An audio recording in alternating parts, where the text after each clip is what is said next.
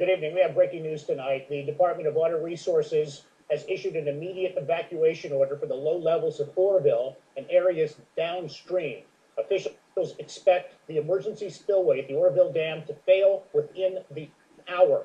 That order came out at 4:44. They expect it to fail at within the next 50 minutes or so.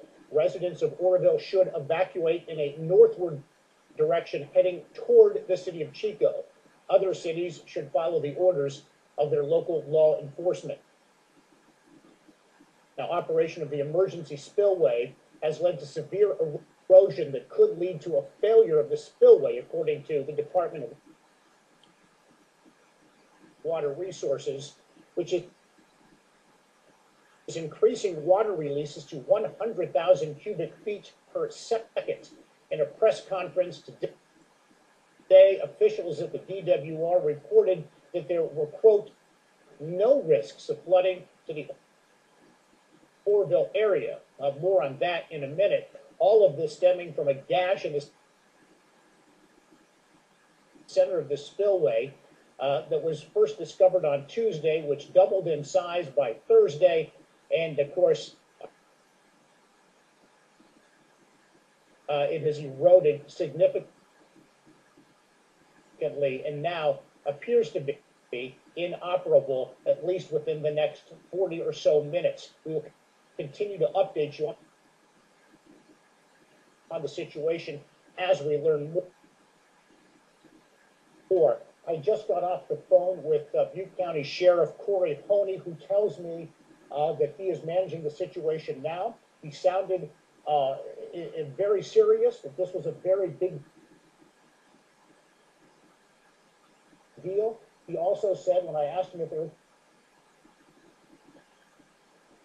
going to be evacuations centers set up, because they are planning on that now, perhaps, probably, somewhere in the city of Chico. It's important to note also that when we got the email notice from the Department of Water Resources, it said that the structure was failing. We believe that that was referring to the auxiliary spillway, or the actual constructed spillway itself, not to the entire dam. But that was not made clear in the press release. Again, they're setting up emergency evacuation centers in Chico. We believe that's according to Butte County Sheriff Corey Honey. As soon as that information comes in, we will bring it to you immediately.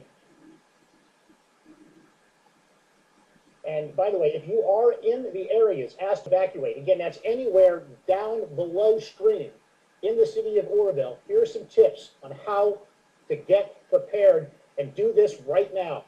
Full tank of gas in your car. At this point, it almost doesn't make any difference.